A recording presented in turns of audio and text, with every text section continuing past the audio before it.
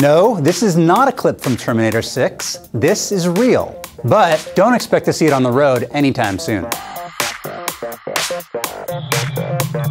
Welcome to What the Future. On today's show, BMW's self-driving motorcycle, California's plan to fight climate change from space, and we finally learned who will be the first paying passenger on a SpaceX mission to the moon. Okay, this might be the coolest video you see all week.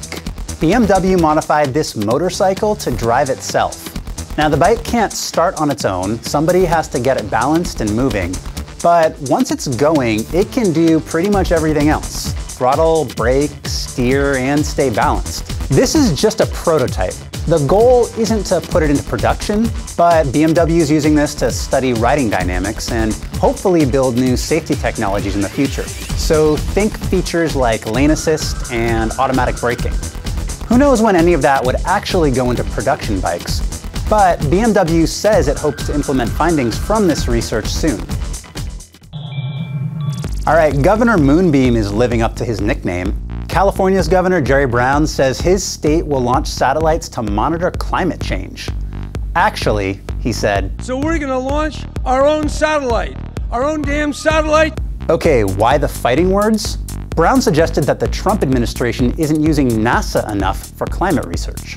California has teamed up with a company called Planet Labs. It specializes in tiny satellites. In fact, there are more than 150 Planet Labs satellites taking images of the Earth right now. The plan is to develop satellites that can pinpoint the source of a pollutant. That data would be made available to the public along with the help of the Environmental Defense Fund. No timetable on when California would launch its first satellites. We do know when SpaceX plans to send a tourist to the moon, and we know who it is. On Monday, Elon Musk said Yusaku Maezawa will be the first paying SpaceX passenger. He's the Japanese billionaire that founded online fashion mall ZoZoTown. And he's not going alone. He says he'll invite 6 to 8 artists. He hopes they'll create art based on their experience for a project he's calling dearmoon. Maezawa hasn't said how he'll select the lucky few, but if you're watching, I like to consider myself a bit of an artiste. It's not clear how much coin he dropped for this. All we know is he's already put a deposit down that Musk called a, quote, non-trivial amount.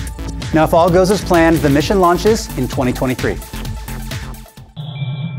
And one more note, NASA's TESS has sent back its first image. And the satellite has already found its first new planet. Scientists call it a super-Earth that's orbiting a star nearly identical to our own sun. All right, what makes you say WTF? Let us know in the comments. That's going to do it for this week. Thank you for watching What the Future. I'm Andy Altman. We'll see you next time.